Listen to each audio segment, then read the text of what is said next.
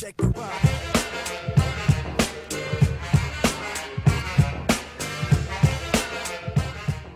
We are here with they said the soul, the spirit of the Tribe Called Quest in the film, Mr. Jarobi. What's up, y'all? How y'all doing? Excellent. Hey man, so we seen a lot of emotion and a lot of stuff, the behind the scenes story with what's going on. Did you imagine that when they said we were gonna come and do a documentary that all that stuff was gonna come out? As bad as it looks, you know, we're four brothers. I mean, you know how that is. We fight, like, you know what I mean? But at the end of the day, you know, we love each other. You know what I mean? And I can say whatever I want about those guys, but if you say something, it's a problem. So I mean, did doing the movie though, and like just being in the interview process and being asked questions, did that help any of y'all like deal with some of the issues, just bringing it to the forefront? Absolutely.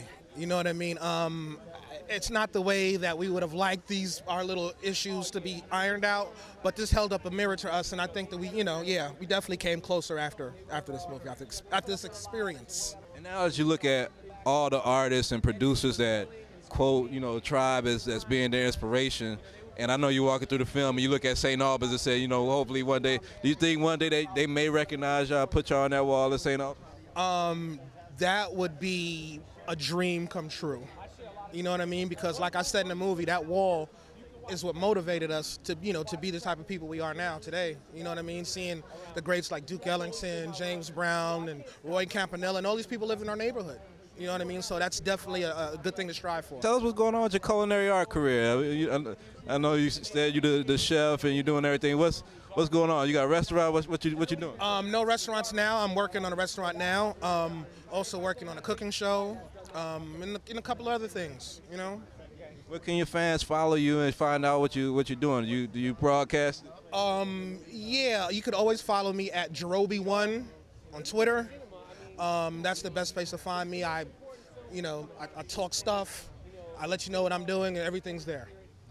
Well, we hope that Tribe gets another album, but otherwise, we still got classics, man. We still got classics that we'll always appreciate and that will live forever. Thank you very much. I feel it's bizarre for us to even be still mentioned after, I don't know, 13, 14 years since we haven't made a record. It's amazing. I just feel blessed. BlackTree TV, all right, we here with Phife, Dawg, a legendary member of Tribe Called Quest. We had a chance to talk earlier about the whole film and everything. A question I asked Jarobi, like after doing the film, did it help you guys deal with issues, being just asked questions and talking about it? I know it wasn't all about beef with you guys, but did it help y'all deal with some issues that may not have come to the forefront without the film, like at that time? You know what's funny with that question right there? We still haven't been together to even really talk about the movie. This is going to be the first night. And even with that being said, it's only 3 of us tonight. You know what I mean? So we'll eventually get together and talk about it. But we have solidified a couple of things without seeing a movie together. You know what I mean? So that's a step in the right direction, most definitely.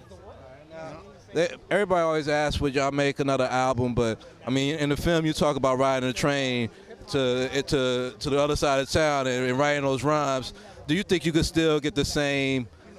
I mean, it would be a different inspiration for you now, but you think you could get in the same creative space that you did back then with that part of your life? You know? Yeah, as long as, I mean, and plus we're writing on Blackberries now, so it's all good.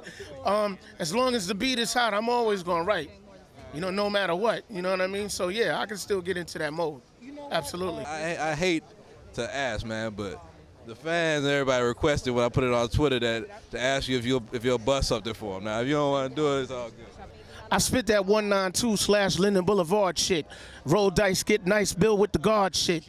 Sip on the Guinness shit. Talk about this rhyme shit. Carmelo's on the Knicks, but then Tony got the going shit. Keisha Cole fly fan without the gap and shit. Ice Cube barbershop. Damn, Eve such a fly chick. There you go. All right. I appreciate it, man. No doubt.